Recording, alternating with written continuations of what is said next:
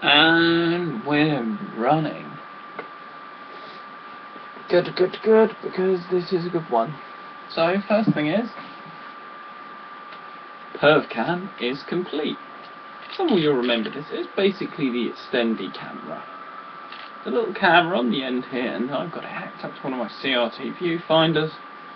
Nice and neat, composite port put there, and of course 9-volt connector to power this 6 volts. Works a treat. Even Mum likes it. But unlike hospital use, this will not be used for any human orifice viewing. And on to the other thing I want to cover, because let's just grab a multimeter. Here we go. Transistor testing. This is one that Mr. VX needs. Now this is a way I learned to do it just by myself. So just bear with me while I grab a random transistor.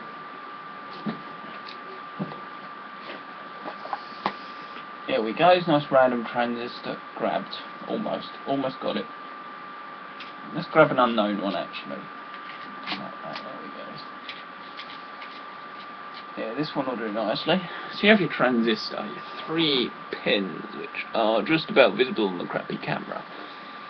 So, what we do is we grab our multimeter, because you can't see any of the modes on the dial, we turn it to diode mode, so we get that to a sort of angle where it is vaguely visible, and it is vaguely visible.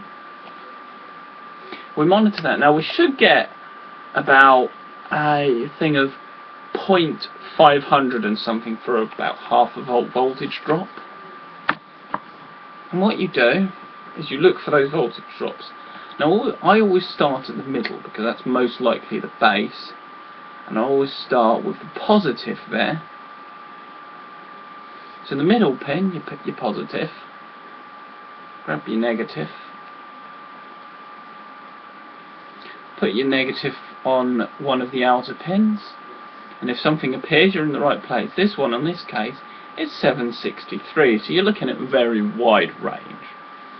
And of course, on the other one, it's the same. And the other one has nothing. No, it's the same. Then we put it between the 2 outside ones.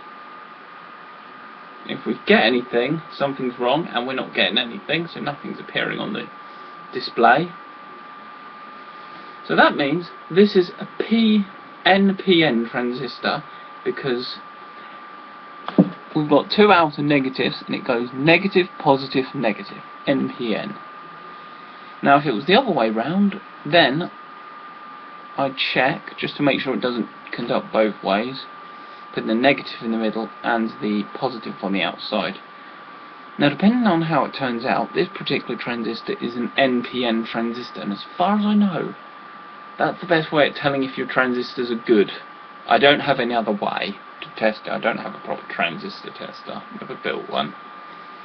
But this is a BC547 NPN.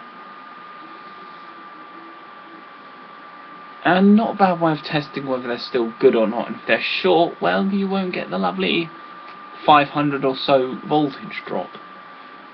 So that is how to test a transistor. Start with the positive in the middle for NPN, or negative in the middle for PNP, and hopefully that was nice and clear for you to follow. Hopefully. Hopefully that helps. And a little tip for the op amp is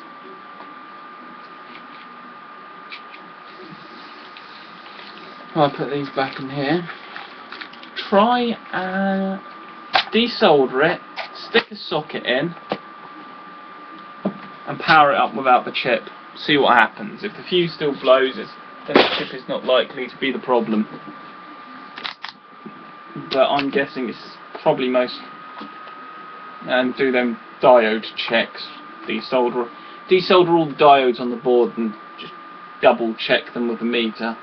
Preferably in diode mode, but resistance mode seems to be working nicely for you, so continue with what you're comfortable with. And those are my electronic tips of the night. I'm pleased my little camera's come out nicely. Very useful for looking behind the cabinets. Did it just not that long ago. Also had to put a new end cap on my laser pointer because I lost the other one in Canterbury.